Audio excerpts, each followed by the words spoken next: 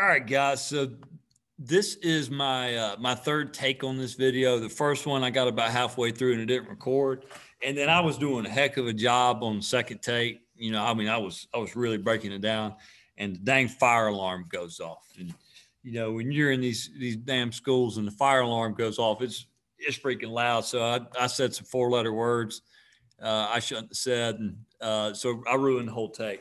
It's better than last time it happened, though. Last time I was in the bathroom, it scared me so bad I might have peed all over the wall. But anyway, I guess that's life. So we're going to do this the third time, and if it don't work out this time, y'all going to have to pay and go to a glazier clinic like everybody else. All right. So you guys wanted some passing game breakdown stuff, and basically every question I got was on passing stuff. And I was actually a little bit surprised you guys didn't want some Notre Dame information with that big game coming up. That's perfectly fine. The passing game is my bread and butter. I think y'all know I'm an air raid guy. So, I mean, I can talk passing game all freaking day. All right. But for any of this to make any sense, we got to talk about what quarterbacks and coordinators are looking for when you call the pass game, because it's a little more complicated, I think, than the run game, in the sense that there's more concepts. Okay, you could take away an entire route combination with certain coverage, so you got to have answers, got to have more answers. With the run, we could have 4 or 5 concepts, dress them up a little bit. With the pass game, there's all kind of stuff. Okay, we've already talked about RPOs. Clemson does a lot with that, and we've talked about our screen game. You've got both your RPO screens, your key screens and your bubble screens. We talked about that. But then you've also got your lineman releasing screens, like your middle screens, your slip screens, your delay screens. So, outside of those things, okay, everything else kind of falls under being a quick game concept or a drop back concept. And usually teams will carry a few screens. Okay, they'll carry a few RPOs. And then you'll carry, depending on the team, you'll carry a handful of drop back concepts and a handful of quick concepts. So it's not realistic for me to cover our entire, passing offense in one 45-minute video. I mean, that would take, heck, I'll do it. I love this stuff, but it would take a really long time. So what I decided to do, because, most of us like goldfish and we don't have very long attention spans. I don't either. My wife tries to make me watch that dang, what's that show where the people dress up like mushrooms and broccoli and stuff and sing song. I couldn't care less. I don't have any attention span. So I know you guys probably don't either. So I'm just going to pick 2. And we're going to go over the smash concept, which will be a drop back concept, and the snag concept, which is a quick game concept. All right, so let's start with what the quarterback and coordinators are looking for, okay? So first and foremost, where are the safeties, okay? So we define with the safeties that the middle of the field is either open or closed. So what we have here, okay, with 2 high safeties beyond this space we call the hard decks, they're deep, okay, 10, 11 yards. We call this middle of the field open. And the reason, if you see where I've got my H running this crossing route, okay, there's a hole in the coverage right here. Okay, now there's only a handful of options that you have coverage-wise if you're playing a middle of field open coverage. Okay, you could have cover 2. Okay, in which case your corners are responsible for the flats, and each safety has a half of the field. Okay, and they're responsible for anything deep on the deep path. Right, you could have quarters or cover 4. Okay, we're dividing the field into quarters. So this corner has a quarter of the field. He's got a quarter of the field. He's got a quarter of the field, and he's got a quarter of the field. And our linebackers are essentially responsible for underneath coverage. Okay, so he would have, hook to flat, right? He would have curl to flat. These guys got your hook curls, so you got that option. The weakness of that is your underneath stuff, right? Or you could play 2-man, okay? You don't really see a ton of 2-man, but there's actually a great example in the national championship game where Alabama plays it some on us, Okay. So two-man is, we're still going to have deep halves. So these guys are going to play deep zones.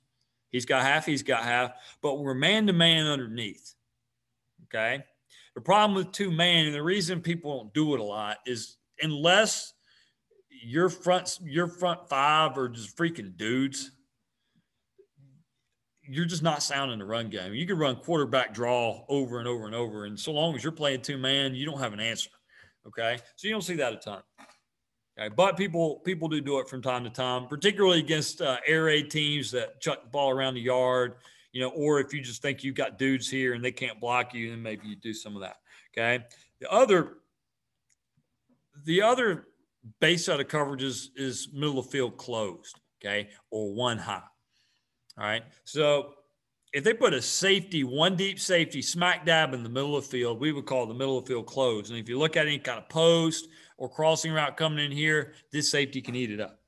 Okay. And there's essentially two base coverages you can play out of this. The most common one is cover 3 and cover 1. Okay. So with cover 3 it's a full-blown zone coverage. Okay.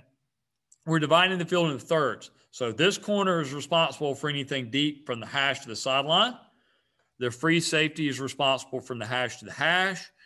And the corner is responsible from hash to the sideline. So they've got the deep game. Okay. Underneath, your strong safety has your curl to flat. Your backer here has from curl to flat, whatever you want to call him. I got a 3-4 drawn up. And these guys have hooks. All right. The weaknesses are your hash is deep. Okay. That's going to be tough, particularly if you make this guy pick which hash he wants to cover. Okay. And you also have the flats and shallow underneath open here. Okay. Now, the other main coverage you can play is cover 1. And this is probably your most common man coverage. Okay. Is where you're going to leave your free safety deep. And he's basically just playing center field. Okay. And everybody else is man-to-man underneath. All right. Now, the last coverage you can see is called cover 0, which is where we bring this guy down.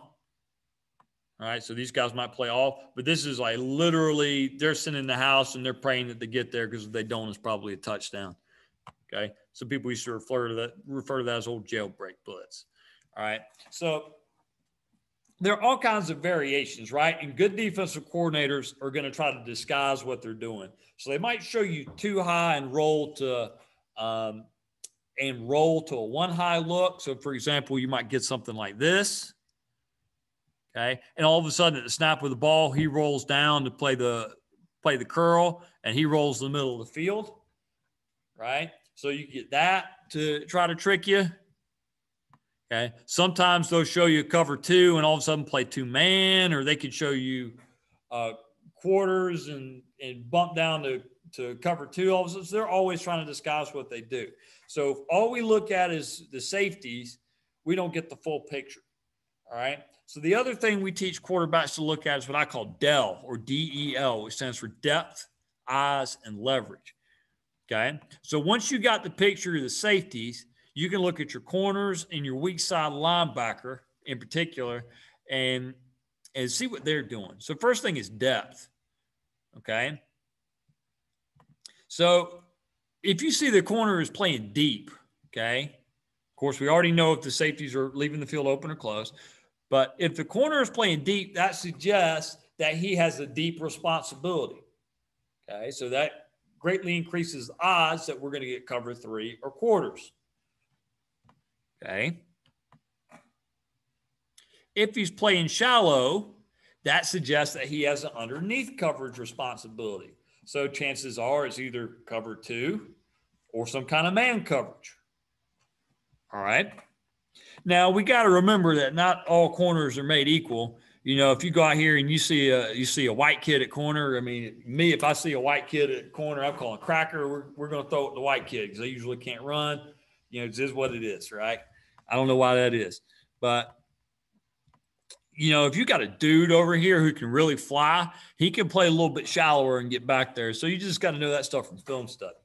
All right.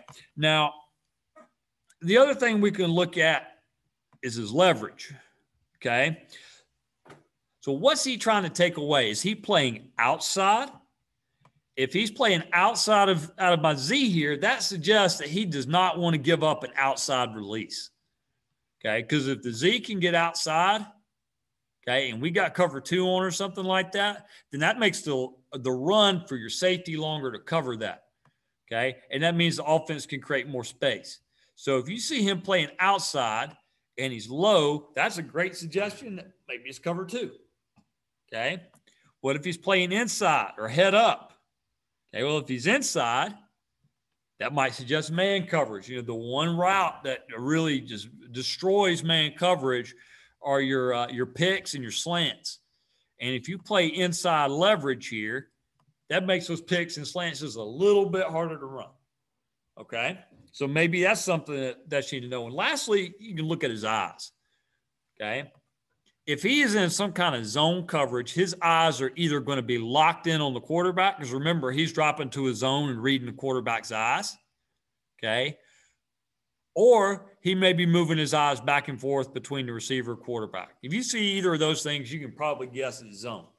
Okay, now if you see him down here and his eyes are locked in on the receiver and he's not taking his eyes off, okay, he's in man.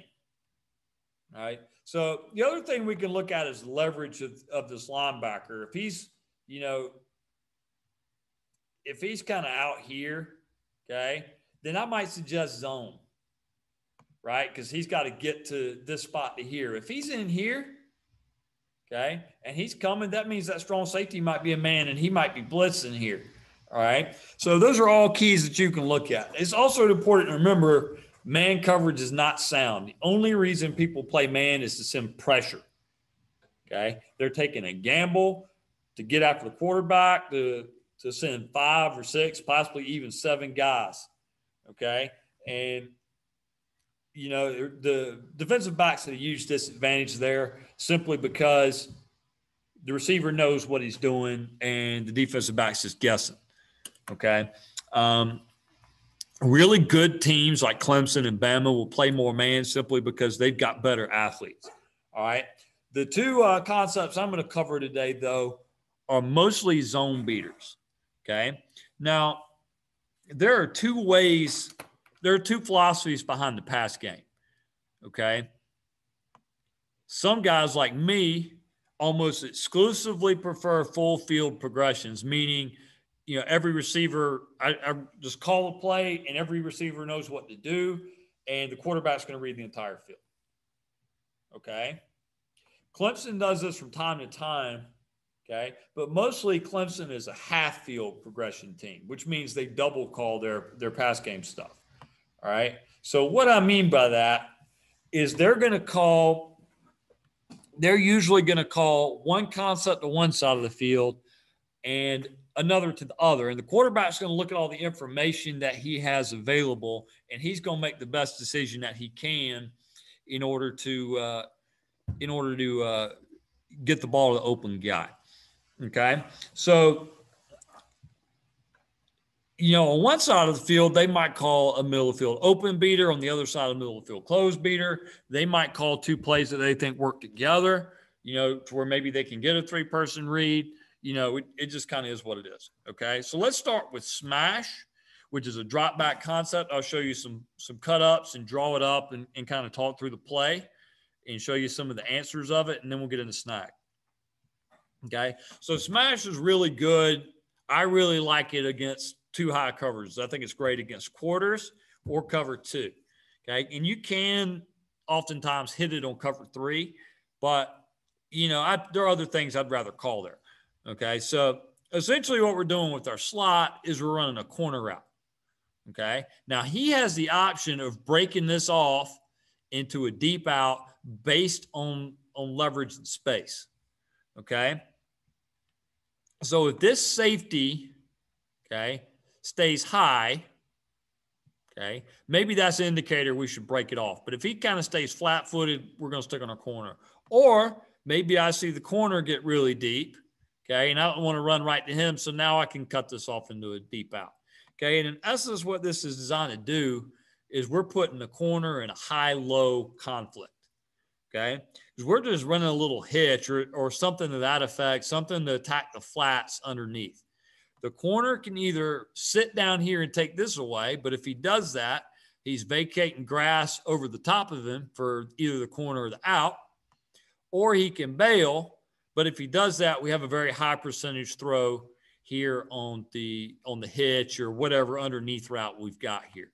Okay, so that's the essence of smash. Okay, it's just a high-low read. Now, backside we can call whatever. My favorite way to do it, and I only call it like this. And in fact, I'm probably going to wind up getting rid of smash. I like other things better, but it's a staple for Clemson. But I like to tag the crossing route with it. Okay, I like to get somebody threatening this grass here, and if they send some kind of blitz, he can just simply sit down right here. We got a great hot route. But that also puts a kind of horizontal stretch on his safety.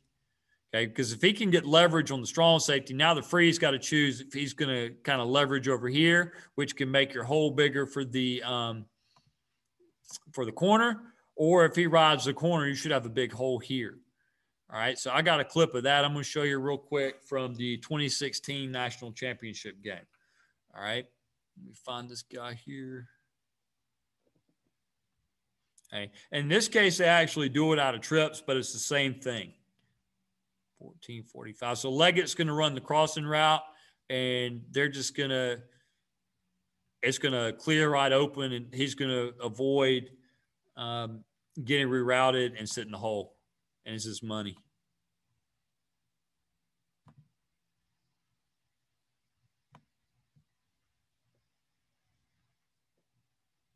All right, here he goes. There's Leggett. Okay, and there he is in the grass. Bam. Easy. I'll roll that back one time. Let me see if I can get it paused right before the snap. All right, so Clemson's in trips here. So Leggett's, he's actually going to run more of a double move here, but it's the same concept. He's going to kind of stick it and then get in the middle of the field where the hole is. Renfro is going to convert his route into a deep out, and then we got the hitch there. And so we'll clear out the safety here. Okay. See, Alabama's trying to trick Clemson a little bit. He's sitting on the hash, and he looks like he's going to stay low, but then he bails to like a cover 2 quarters kind of thing. Okay. They're in cover 2, I think. Looks like it. But it winds up just vacating this grass right here.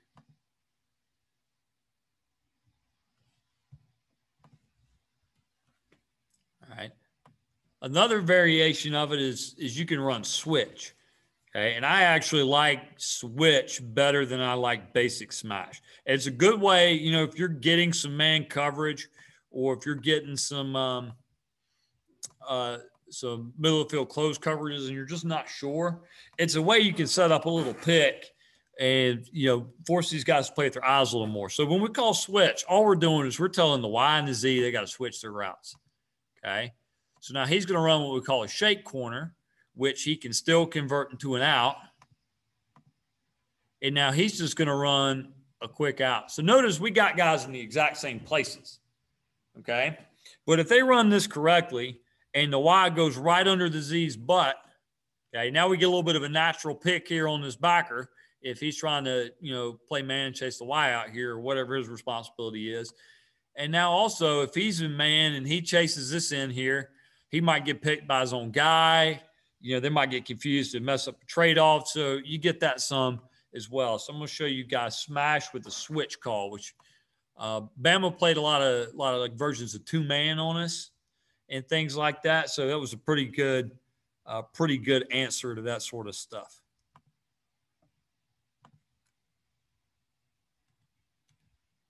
Well, this is not the right film. Here it is.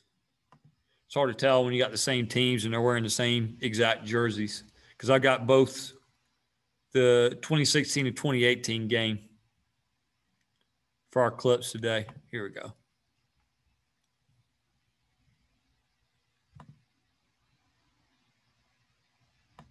right, so look here. Clemson's in, or Alabama's in some kind of, it's cover 1. So they're playing man across the board with the deep safety. So, your regular just running a plain old hitch in the corner isn't nearly as good. But since they got switch on here at the bottom of the screen, we get a little bit of a pick. and he falls down, and we're able to bang that in there to Mike Williams. So I'll show it to you one more time. Okay. And remember, I said Clemson double calls this stuff. So, we've got one concept called up here to the top, and then we've got the smash switch called down here. And Watson's just looking at it and seeing what he likes best, and he picks the smash switch down here.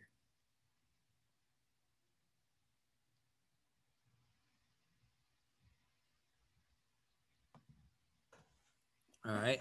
So that's a really good way to create a little bit of a rub or pick on there for teams that want to play man. Pretty simple solution there. All right. Now, one of my favorite ones is from the 2018 game. We had smash called, and we caught Bama thinking they were smart. It was really a really stupid defensive play call. They don't make too many stupid defensive play calls. Sometimes you get lucky. All right. But we caught them napping, and we had regular old smash called with verticals tagged on the backside. It's like 3rd and 16 or something. It's early in the game, and we hit a touchdown because we catch them rolling in the cover 3. All right. And I can't remember which side, so I'm just going to draw it up. And if I got it backwards, it's fine. Okay. So what we wind up doing is we tag 4 verticals. Okay. With smash.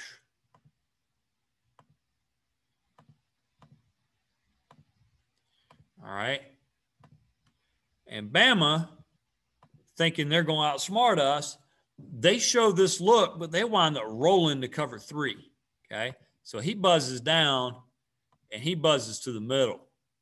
Okay. But the problem with that, when he buzzes down and he gets a vertical, holy crap, there's no way for this guy to get over. This corner is running his 3rd, but he don't have leverage to get there. And we wind up not only moving the sticks on 3rd and 16, but we get a huge play. So that's from the 2018 game. I'll show you that really quick. So this is smash with 4 verticals tagged into it. All right, 10:53.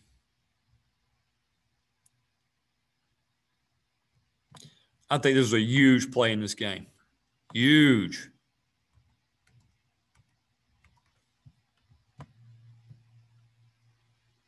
So the smash is down here on the bottom of the screen, and the verticals is going to be on the top.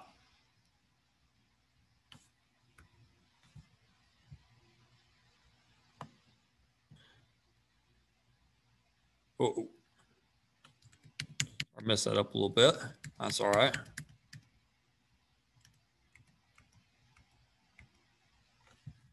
Here we go. Watch the top of the screen here. It just clears out. They don't have leverage. Easy. That was a terrible defensive play call on 3rd and 16. And, I think honestly, we would have been good throwing out the smash or the hitch to smash and punting there. But they do something dumb, and give Lawrence credit as a freshman. He sees them roll. Okay. I want to show him roll one more time. So you think we're going to fool him? He rolls down. He rotates the middle of the field, and there's no way. Okay. No way. Like I said, that's a pretty advanced thing for a freshman to see there. All right. Now, there's other options, because Bama got in this, particularly this 2018 game, where they started playing some 2-man, okay? Meaning they just think they're better than us in the box. And you know what? They probably were.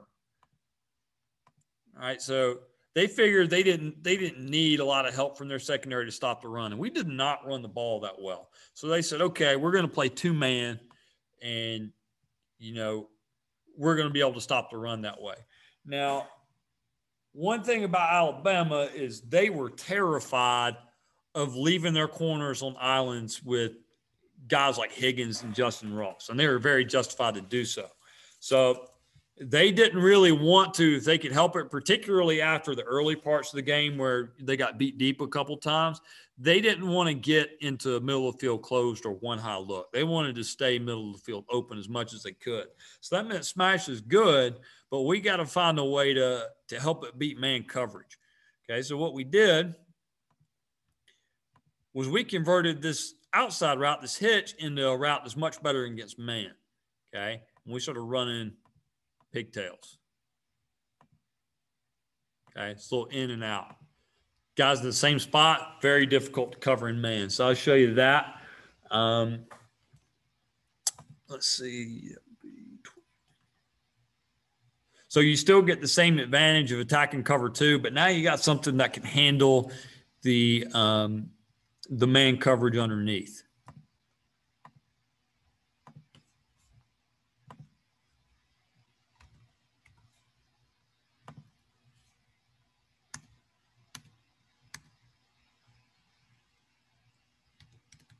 I'm on the wrong minute. Here we go.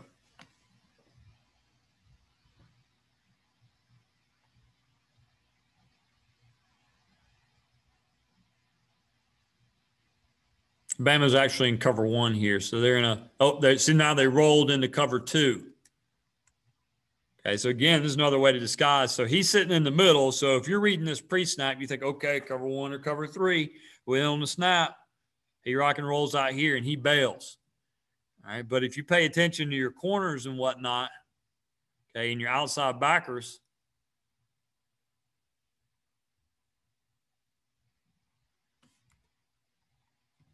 actually get 2-man here. But you see the pigtail at the bottom? But the pigtail action and the little move there by Ross converts that. Pretty good play, 10, 15 yards. All right. The last one I want to show you is actually one where we get a bad ball and Lawrence has a little bit of a freshman issue here and timing's just off. But I also wanted to show you it's important because receivers have to win leverage sometimes. And on this one, Hunter does a pretty good job of winning leverage. We just happened to not realize what was going on with pass pro. And that's totally on Lawrence.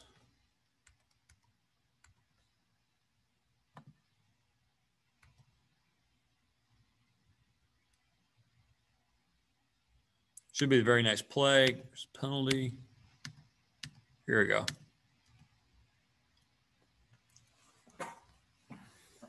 All right, so what's interesting about this is Clemson is running smash to the top of the screen, and they're going to run the next concept I'm going to call, which is a quick game concept, snag down here. So Lawrence is simply going to read the defense to decide what he likes, okay? So now if we look at this, okay, we're seeing 2-man, okay? Depth eyes leverage here, depth eyes leverage here, right? We're seeing this here, but with what we're seeing underneath, they can't really roll out of this and still be sound, right? Unless they move somebody. But when you know you got man coverage, you know pressure's coming. Okay, and if we got snagged, that means our back is going to be in the pass concept, so we can't keep him in protection. All right, so Bama's got 1, 2, 3, 4, 5 with the potential of 6 that can come. See, Alabama is playing a little bit of a game here. Okay, if you look at this guy, his eyes are on the quarterback, and look at this safety widening out here a little bit. That suggests this guy is coming in possibly to blitz, and he's going to be man on with Renfro. Okay, see him? They can't hide it. If you see it, oh, there it is. All right. And he's rolling to the middle, so it actually they're rolling it into cover 1. I told y'all wrong. All right, but when you see that, okay, well, should have gotten all sides there. But the problem is your Lawrence, particularly if ETN is getting out of here, you got 1, 2, 3, 4, 5, 6 guys blitzing, and you only got 5 guys protecting. Okay, that means there's going to be a free rusher. And if you get hit in the face, that's your fault, not offensive line's fault. Nobody can block 2 guys. So Lawrence has to know immediately that he's got to throw this thing hot. Okay, and he should have a hot route that he could bang in here right now. He doesn't see it though. Okay, and he winds up throwing off of his back foot, kind of an errant throw. But now what I really like here is Renfro's route, and this is why this little white dude here who looks like a 40-year-old man, with receding hair, is playing in the league and making good dollars for the Raiders because he is a brilliant route runner. All right, so watch him. He realizes that he's got man coverage here because when he sees this, he knows. Okay, when he sees this guy coming here, he knows. So he's going to get in here. He's going to stem him and threaten him inside, and then he's going to break out on the post. So if Lawrence has time here or changes the protection or something and get that ball thrown, we should be in really good shape. So I think that's on Lawrence. He should have either thrown hot down here or changed the protection. right, and kept ETN in. Those were his options. Okay, maybe he thought he was a dude because he is a dude, but maybe he thought he could, buy some time with his feet and make an accurate throw. That didn't turn out to be the case. All right, so that's smash. Now, the other concept is a quick game concept, and it's called snag. All right. Now, you can run snag out of doubles and trips. It's really the same, and you could double call this the same as you could smash. Essentially, what we're doing is we're running a sit route here, a corner here, and the back is flaring. Okay, so a quarterback's going to take like a one-step power step, and he's going to throw right now. So if we get cover 2, okay, we got a good chance at hitting the whole shot here with Y. Okay, anything else, we're picking on this guy here. Okay, so first thing, we're teaching Z to run right at this guy's, right behind this guy. Okay, and you're going to go right where he is. And we're going to put him in a bind. Assuming it's not cover 2 and the corner is bailing out of here, he can either sit here or he can chase the back. Okay, if he chases the back, bam, catch, throw, stick it in there right now. Okay, if he sits here, we should be able to throw it to the back. Now, we can also do some things with the Z here, okay, such as, we can work him back out, okay, or we can double move him to where he's from here to here, and oftentimes there'll be a nice hold there or right here. And we can also wheel the back maybe. We can change the Y to a post, which we do actually a lot in Alabama game. If we like leverage better as a post, we can certainly do that. Okay, so I'll show you some clips of snag. Okay, and snag's really good against zone coverage, not so much on man. Okay, so if we line up and we got snag called, a lot of times we'll have something we like on man versus man coverage to the backside. This first clip I'm going to show you, that's exactly what happens too, back from the 2016 game. Okay, so this was early in the game.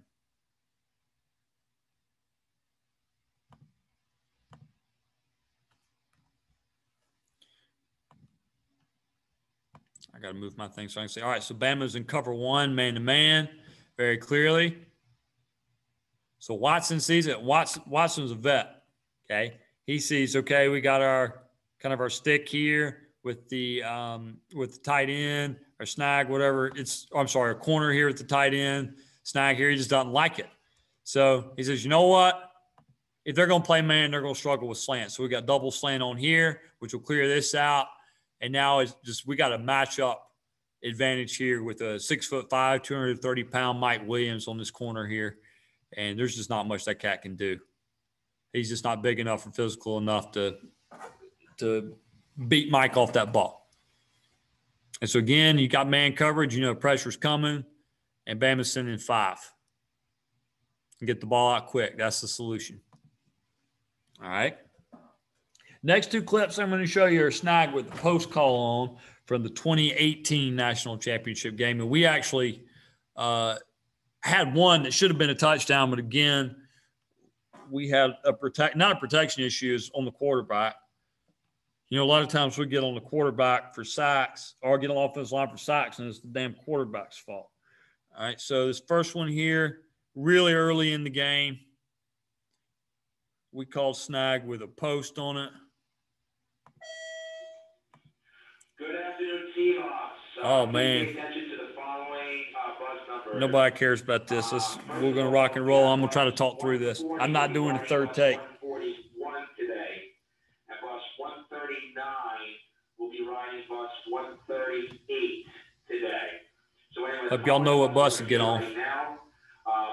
There it is. See how open? He just misses ETN, but ETN's open here. This will include the 139 people. So the 139 people ride 138, and then 144, 136, and 125. There's a corner.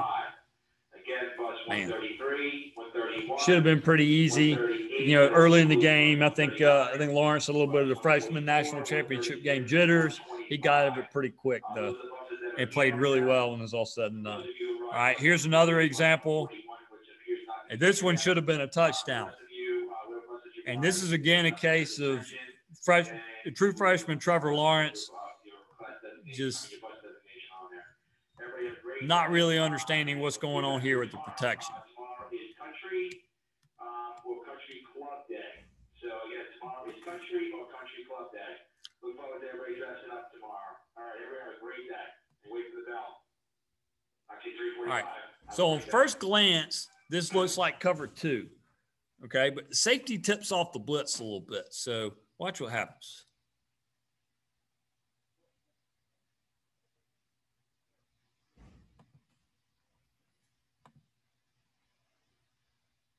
I might have my clips messed up here.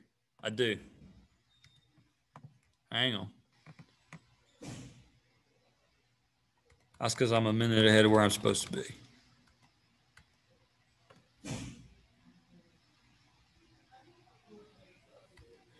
All right. So here we go. So Alabama is trying to show some kind of cover 2 or 2-man look, and they're actually going to roll to cover 1. So, you know, when they're going to play games, so they're going to send this guy here. But if they're going to send him, that means that he's now got to be man on here, and he's got to roll the middle of the field, right? So when you see this guy start to creep in and this guy creeping out, that should tell you that they're playing some games here and they're trying to lie about what the coverage is. So Lawrence catches onto this, and he decides to go backside, okay, to a slant that he's got. But we got Snag called on the bottom. So it's another example of us double calling. Okay. They totally tip it off. Okay. Maybe he can throw hot to the back here. Right? Because they're going to send, looks like, they're sending 5, but there's nothing wrong with going that glance there. That's good into pressure too. We just got to catch the ball. All right. Now, this last clip I'm going to show you guys, let's see, 5750, is a case of Trevor not throwing hot when he should. All right. It's going to tick you off when you see how wide open this is, but we'll have our corner. We'll have our sit route, and then ETN on the flare, who should be your hot man. Okay, but Bama's going to send 1, 2, 3, 4, 5, 6. And if ETN's in the pattern, he can't be your 6th protector. So we got to know automatically this ball should be thrown hot. Just look here. Look at the grass. If Lawrence sticks his foot in the ground and gets this out on time, knowing that they're sending 6 and knowing that we can't pick up that guy and gets it out there, it's a touchdown. Maybe the safety could make the tackle, but I seriously doubt he's tackling ETN in space. You just saw it too late, and that's just being a freshman. All right, so he's gotten better and gotten older and more experienced. You know, a lot of times the last thing quarterbacks pick up is changing protections and knowing when to throw hot, simply because that's really advanced stuff, and a lot of guys don't get to do that in high school. You know, that guy was at the prom not too long before this game. So, you know, anyway, that's a good example there. So I hope you guys enjoyed. That's a breakdown of our smash concept and which is our drop back concept we like a lot, and snag, which is a quick game concept that we call quite often. If you guys have any questions, feel free to shoot me a message or post it on the board. Like I said, I'm only scratching the surface of Clemson's drop back game. So have a good one, and I enjoyed. I made it through the 3rd one. That's pretty good.